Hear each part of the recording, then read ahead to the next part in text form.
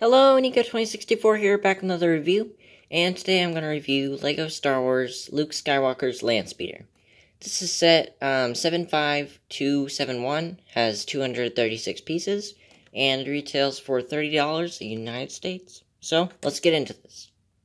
So here's the Luke Skywalker minifigure of the set, and he has an exclusive poncho piece, which has never been, the piece probably has been made, but it's never been, they've never made his poncho from Episode 4 in a set before, so that's cool to get. And his head and hair, still great, I love that hair piece. Under the poncho, you can see he has his normal torso and legs, which are also in the Obi-Wan's hut set. Same back printing, of course. His back face, you can see, is just a smile. He has this rifle here, which of course is where he gets jump scared by the Tusken Raider. And he has some of these Star Wars binoculars, which I believe also come in the Obi-Wan's hut set.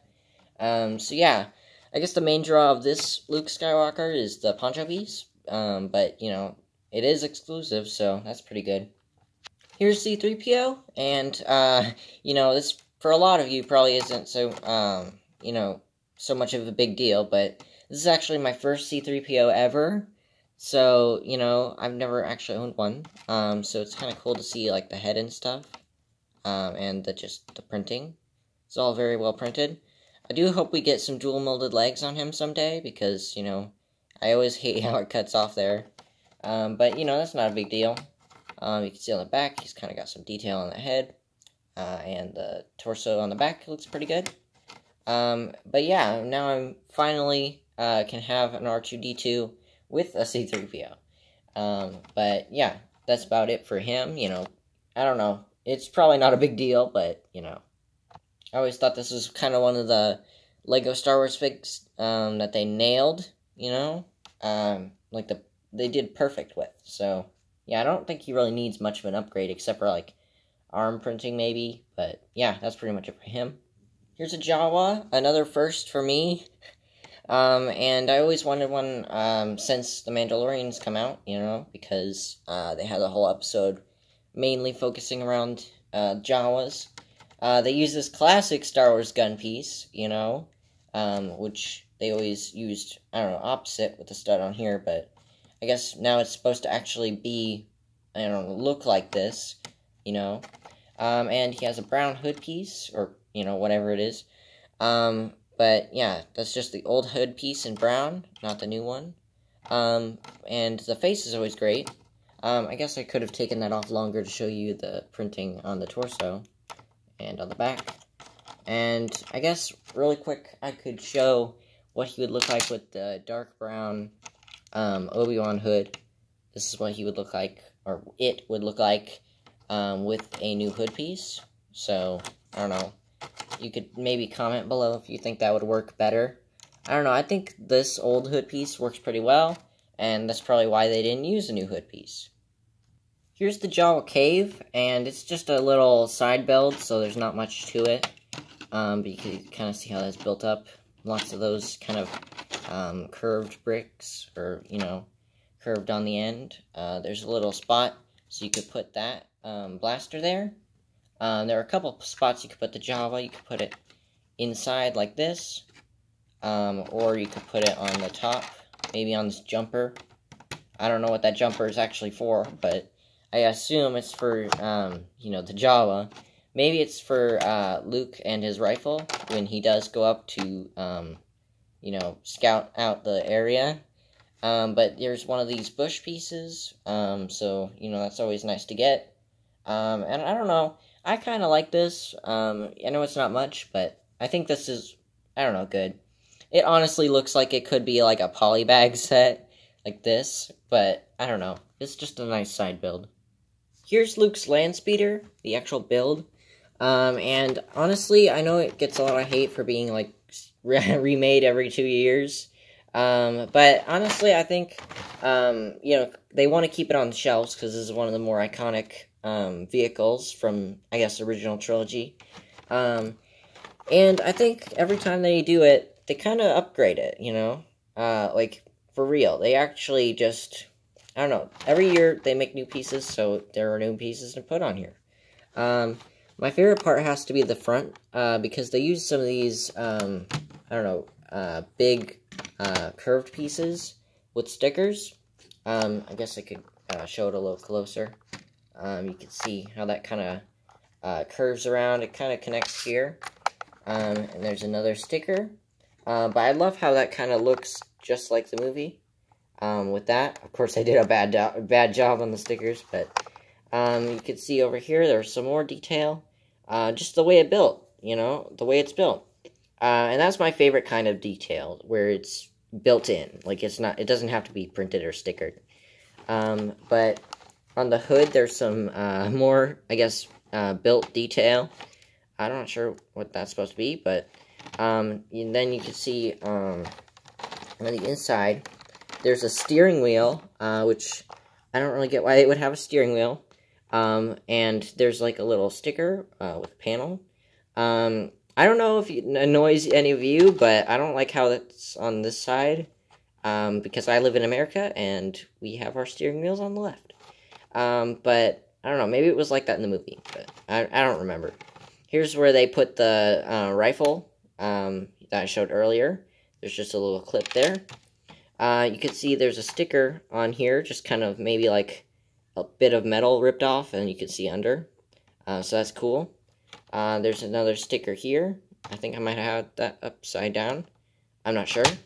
And you can see there's one on, yeah, oops. Blooper, sorry. But there are some wires on this sticker. I think I like that a lot. And I messed up here because I ripped this off, but there are some stickers up here, and I just really like the way these, like, turbines are built, with a lot of technique, and they're really strong, so they're not going to come apart. They have these little BB-9 heads on them, so you could put that back and take this off, and inside you can put Luke's accessories, you know, the poncho and the binoculars, but I kind of ruined that earlier. So you just put that back on, and it hopefully won't fly off like it did for me, but you're supposed to have that on there so it's secure. There are a lot of nice, like, curved pieces here, kind of just leading to the back, and you can see they have some, like, I don't know, engine pieces. And I did want to really quick mention the chairs. I like the way they're just kind of built. I'm not sure what these clips are for in the back. No one probably cares, but you know, you can see there's some clips there. I don't really get that. But yeah, that's pretty much it. I guess I should probably show it with figures inside, so you could kind of get an idea of what, you know, you're supposed to look like. But, you know, you can always add in figures and put them on the top, like that. And on the other side too, maybe R2-D2. Let me find mine. You could probably put him there, like that. So yeah, I think this works out pretty well. And, you know, it is upgraded from the last one, so I think a reboot, or remake, was, I don't know, not necessary, but it was warranted. Here's the box of the set. Nice little, background. You can kind of see Tatooine. I like how they kind of incorporated that cave, but, you know, on the back you can kind of get a better look. I really like this angle, you know, and look of the, sorry, I threw up. The Landspeeder.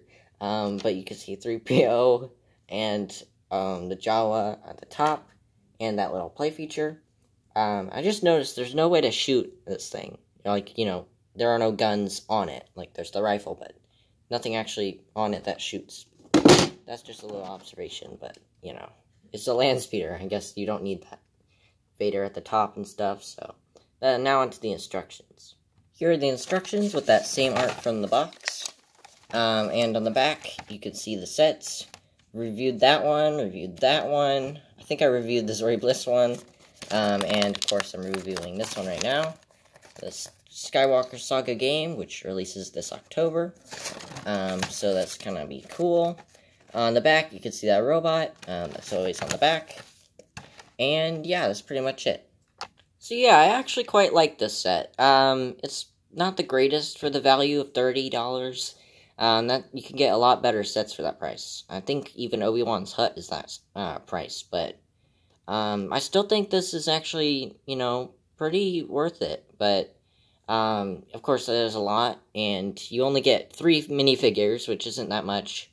I almost would have not included a Jawa, included like 2 Sand People, or Tusken Raiders, because that's a little more relevant to the scene. Or maybe even R2-D2 and Ben Kenobi, because that's a little, I don't know, a little more just, I don't know. Maybe you could have included something like that just to make it a little more valuable. But I don't know. I think this is okay, but not great. And maybe it just means more to me because I don't have any of these minifigures yet. So I don't know. Maybe I'm a little biased there, but yeah, I would give it a B. You can pick it up if you want, or maybe if you don't have a Luke's Landspeeder like me, then you would want it more. But if you've gotten some already, or one already at least, then, I don't think this is necessary for just the poncho, if that's what you're getting it for. But yeah, that's pretty much it. Niko 2064, signing off.